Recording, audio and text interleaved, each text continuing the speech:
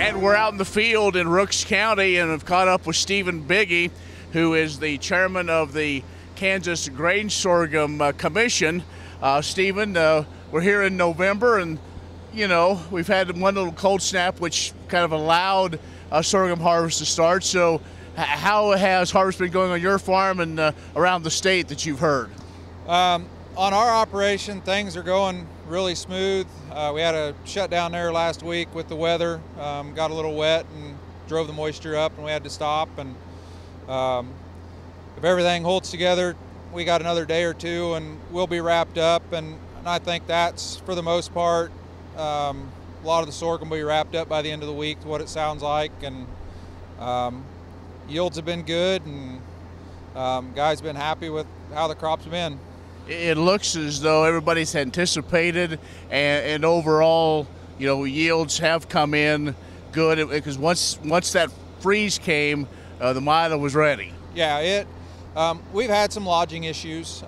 We had some varieties that some of the better, higher yielders that with that early freeze wanted to go down, but we've been able to get the majority of it picked up, and the grain quality's been tremendous. I'm hearing a lot of 12.5 to 13.5 and in the 60-pound test weight range and stuff. So quality's going to be good.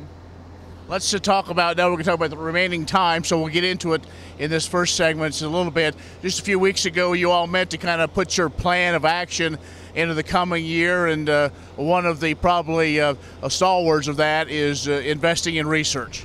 Yeah, we had our annual funding meeting there the first week in September, and allocated funds for next fiscal year and different research priorities, from yield to chemical, different chemical traits that we're trying to get out that will benefit the producers, and continuing to spend money in promotion to, in regards to ethanol and promoting sorghum as a versatile feed grains throughout for several different industries.